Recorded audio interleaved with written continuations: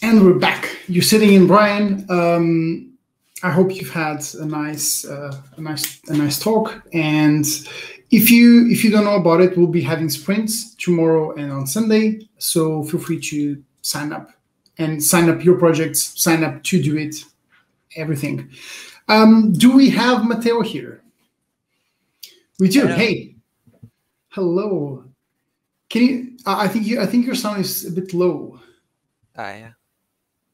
No, it may be good. Maybe good. Okay, like that. Yeah, that's good. Okay, cool. Awesome. And you're going to what are you going to teach us? You're going to teach us automation, right? Yeah. How you can use Python to automate your daily life and your daily task. And we will use the Git command as an example. We will create a 90-line script to remake the Git commit command. I need this in my life, Matteo. Let's do it. Okay. Hello, everyone. Welcome to this talk. I will start by presenting myself. My name is Matteo Bertucci. I am a first-year student in a French engineering preparatory class, Polytech Marseille. I've been enjoying Python for more than 2 years now and use it daily to automate various aspects of my life and have fun on larger projects. In my free times, I'm also part of the staff of the largest online Python community, Python Discord. We aim to foster a welcoming atmosphere for newer and older Python enthusiasts. I would highly recommend you to join us at discord.com/Python after the event if you want to continue the discussion or just chill out. It is my first time presenting a talk and I'm very glad to be here. This talk will go in 2 parts. In the first one, we will explore how the Git database, the core file storage of a Git repository, is structured. In the second part, we will write a 19-line script to replicate how the Git commit command works. We'll go over some simple string manipulation and byte handling techniques and how to quickly make a Python utility script. During the last part, we will discuss into more detail how we got to this script and why. Every command I will use in this part are made to be reproducible at home. I will highly recommend you to try those commands and even deviate from the main path and try your own stuff and have fun. So what is the Git database? Well, in each Git repository, you have a hidden .git folder that contains all the data Git needs to remember. It will contain remotes, hooks, logs, and what we are interested in today, objects. As you probably already know, Git gives each commit a 40-character hexadecimal identifier. This identifier is actually the hash of the commit. But what is the hash, you may ask? Well, a hash is produced by an hash function. You pass a blob of data of any length to an hash function, and we will always return the same hash of the same length. Git uses the algorithm SHA-1, which stands for Secure Hash Algorithm 1. The thing is, commits are just the visible part of the iceberg, as we will see later on. What you need to remember for now is you can give any blob of data to the Git database, and it will give you back a unique 40-character identifier that you can use later to access the data again. Let's try with an example. We will start by initializing an empty repository using git init. Using the find command, we can see that the folder .git/object, the Git database itself, is empty. Then, using git hash object, we can store arbitrary data in the database. Here, using the command echo, we will provide the string example blob followed by a new line. Do note that we use the -w flag to actually save the object to the disk. Here, we got the hash starting with bf. Using the same command as previously, we can see that a new object exists in the database starting with the same hash bf. And finally, using the command gitcat and the -p flag to have a human readable output, we can check that we indeed stored the string example blob. Something I would like to point out 2 is the structure of the database. As you may have noticed, the blob is actually stored in the subfolder called bf, which are the first 2 characters of the hash. So cool. Now that we know about the database itself, we can look at what it actually contains. Let's create a test repository for that. So we'll start by running a few commands to have a reproducible environment. Since commit includes metadata, such as the name of the author, if it isn't the same as yours, we will have different hashes. We can start by creating a new repository, creating a src folder, and 3 bogus files, a readme, a lessons, and a script. We'll add that file to Git, and we can immediately see that 3 new objects are being added to the database, starting with 00, B0, and C9. Using Git hash object once again, we can double check that each file maps indeed to the content of the repository. Something that you may have noticed too, the name of the file isn't included anywhere in those objects. The objects inside the Git databases are all anonymous. Another object will have to give meaning to them. So let's now make an example commit. Let's call it example commit because it is very original. And look at the content of the database once again. As you can see, we have now 3 new objects, 27, 76, and 84. Let's investigate what those are. We'll start by looking at the commit itself, as we could see on the terminal session 76. As you can see, the structure is really quite simple. We have 3 fields, the reference to the tree, the author, and the committer identity. They are followed by a new line and the commit body. As a side note, the author and the committer will always be the same unless you use something like the author flag on the Git Commit command. Most observant viewer will probably notice the tree ID is also part of the database. Let's see what it contains. It's also quite simple with only 3 lines. Each line is start with the file with the mode of the file, which is an integer saying what this file actually is, followed by the type of the file, so integer, blob, or tree, and its hash and name. The last entry points to another tree, which just contains the script file. Git will use nested tree object to represent larger directory structures. As a side note, this representation isn't actually how the tree object is stored on the disk, as we will see in a few minutes. So let's now write some code. We can start by opening a file, and yeah, as it turns out, objects aren't stored in plain text to save space. They are compressed or deflated, if you prefer, using the right term, using zlib. We can use the built-in zlib library to inflate it.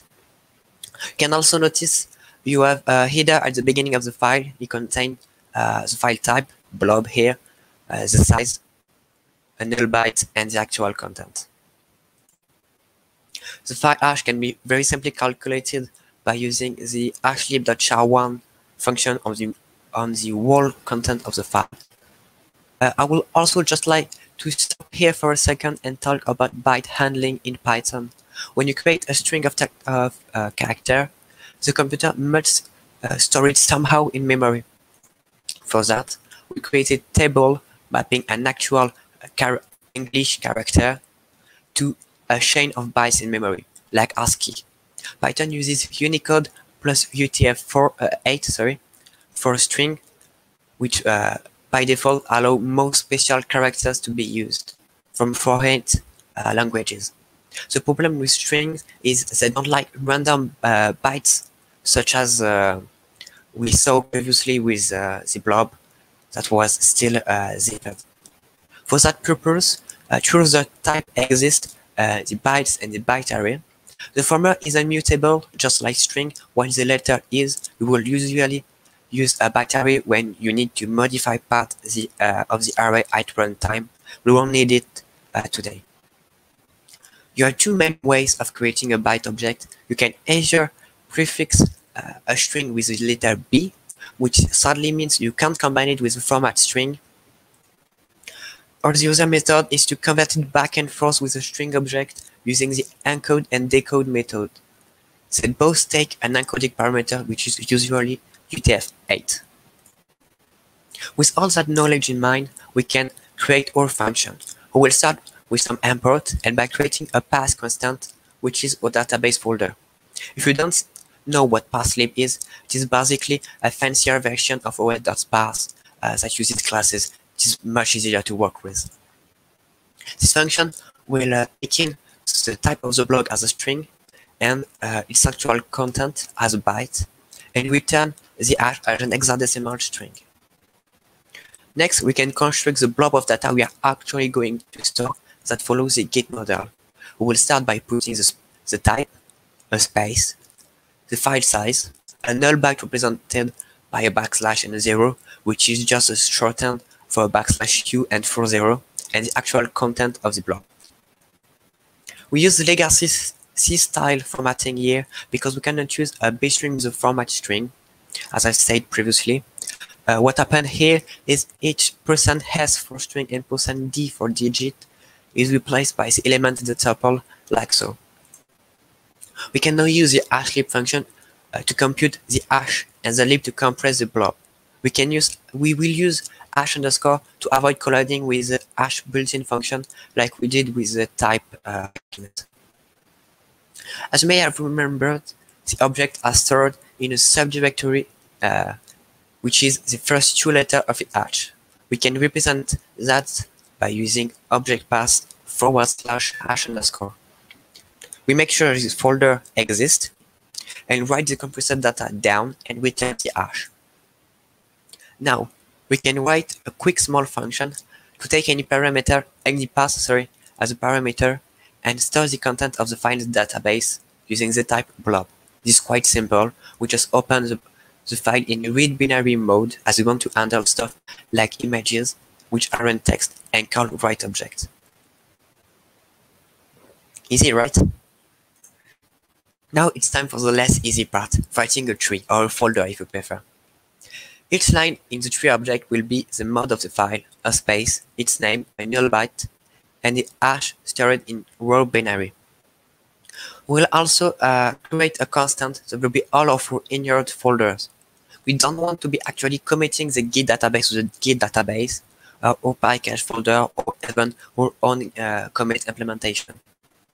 Then we can list every subfile or subfolder in the target folder and sort the array as it is required by Git for some reason.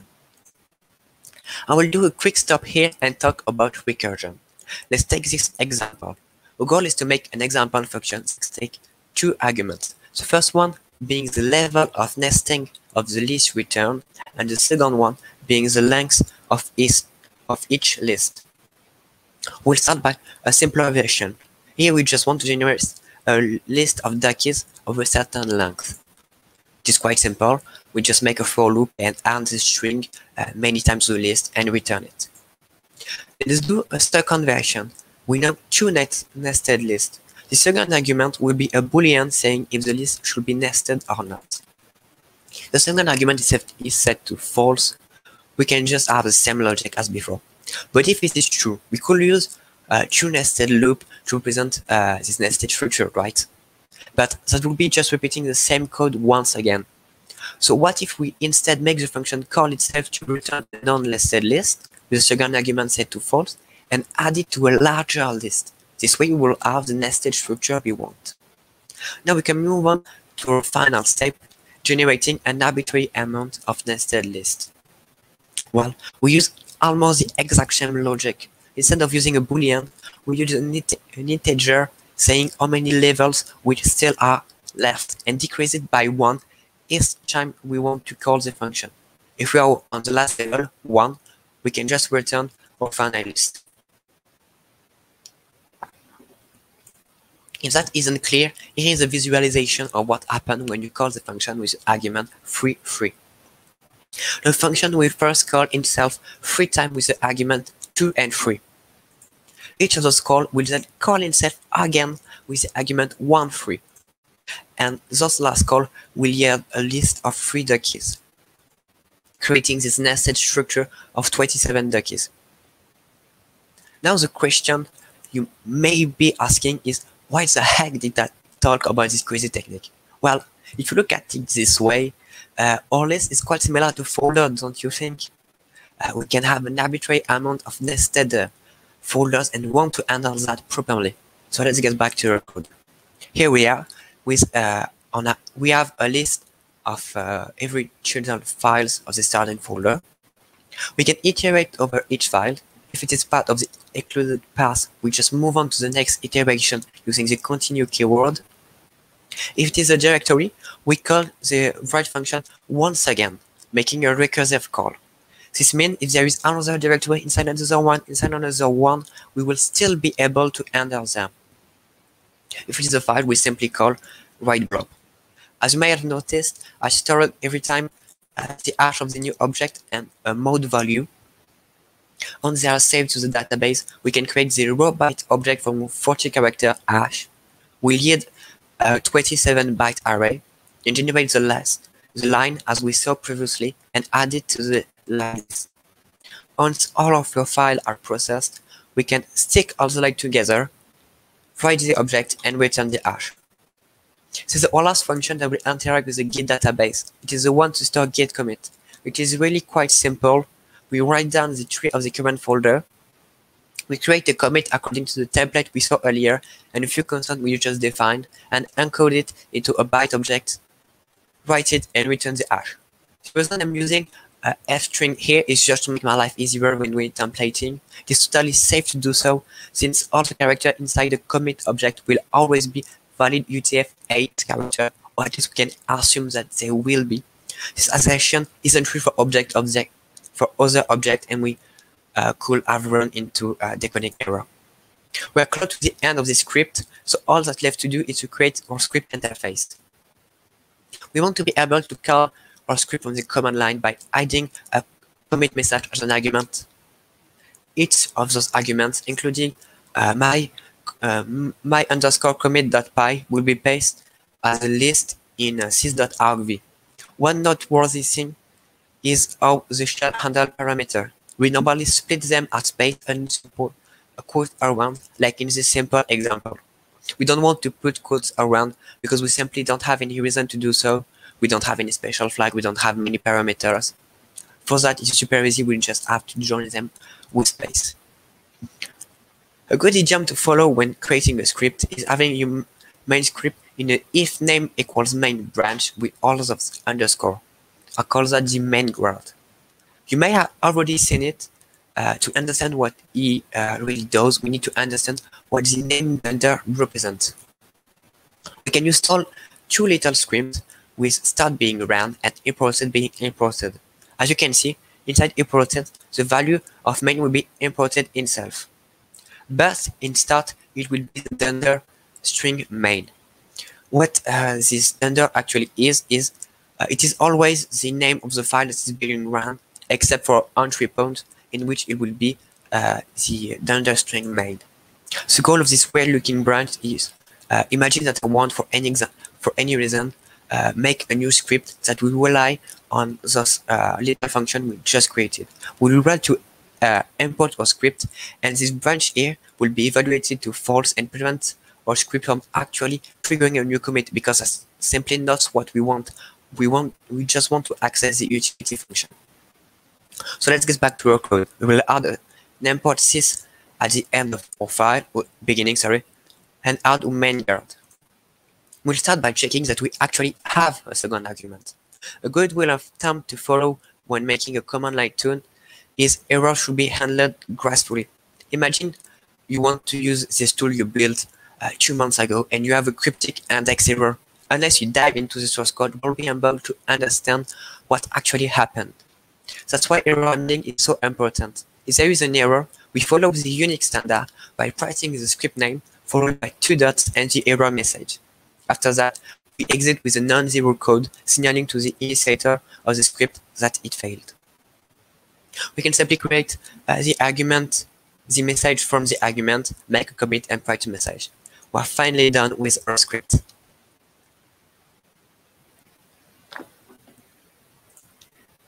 all for our final test. Here is our original commit starting with the #76. We will delete our .git folder, reinitialize the database, and run our script. As you can see, we have the same commit hash, meaning that the database is the same. Our job has been successful. In reality, creating this script took me less than an hour from researches to the actual finished product. I would just like to take a minute to discuss how we structure the script and why choosing Python to do so. The screenshot, you can see our entire code zoomed out. Each little part of our script is divided into more or less tiny functions. This way, if I ever write another script that needs to access the Git internals, I can just snag some function from the script and save time. This is the main reason we added the main guard to be able to reuse our utility function. Similarly, it will be easier to navigate if you ever go back to your code and have to change it. Modularity is more often the key than it isn't. Good documentation is also important, both through docstring and actual commands. I will also recommend you to follow a code style such as pep8 to have a common style across all of your files. Type hitting is also a good way of communicating what the function expects and spills out. All of these tools combined allow you to still understand your code weeks after you wrote it, which in my opinion is quite important for small scripts or even larger projects. Last thing I would like to stop on is why choosing out of all the possible language Python. Well, simply because we aren't at EuroPython or worse, it is as simple as that. No, I'm just kidding. For real, Python is an excellent choice for quick swing team in my opinion because it is fast to write. You don't have to stop and wonder what kind of computer science madness you are gonna use to make the compiler accept your types of anything. Typing is quite powerful here. Additionally, having an interactive shell is quite powerful to explore your data, like we did at the beginning with the Git blob. Plus, it is a language we are all more or less familiar here. All of this makes Python a very powerful language, in my very own opinionated opinion. That's it for me. Thank you for listening for me today at Python 2021. You can flash this QR code to have access to the final code, or we'll pass the link into Matrix in a few minutes.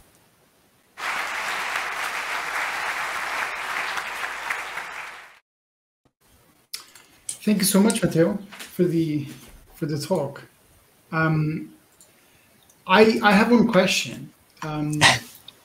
Why did you build this in the first place? What were you trying to automate? Well, this is more of an example script. It doesn't have anything useful, you might say. It is just a way to have fun with the Git database because I feel like looking at the internals of an existing tool is always very interesting. I often do that with Git, Docker, and stuff like that. And it is also quite short to do. We could have it in 90 lines, and it is quite good for a talk, in my opinion. Yeah. So the best way to learn about something is to write a client for it, right? Yeah. Awesome. Thanks again for coming. We'll be going to the break now since there's no more questions. Thanks again, Matteo. It was a pleasure.